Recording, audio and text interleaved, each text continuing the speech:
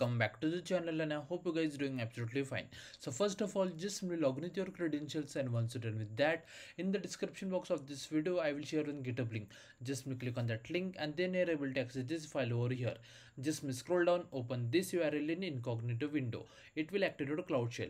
Meanwhile, just come back to the lab instructions, and from here you can see this application URL.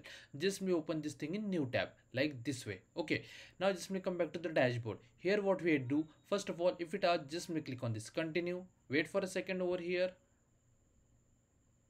Now click on this authorize also. Okay, now just come back to the GitHub, and from here just copy all these three commands. Come back. Now we have to just paste this command over here. So just paste, hit enter, wait for a second, and now here you can see the region. For that, just come back over here, click on this assign to me. From here just copy this region and paste over here like this way. Now we have to just wait for this command get execute, and once it's done, we are done with this lab. So just wait.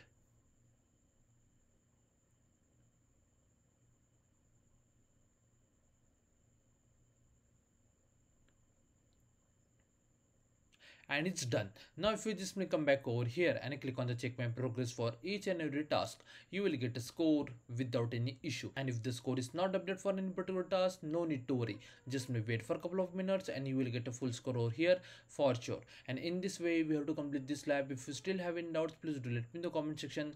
Thanks for watching and have a good day, guys.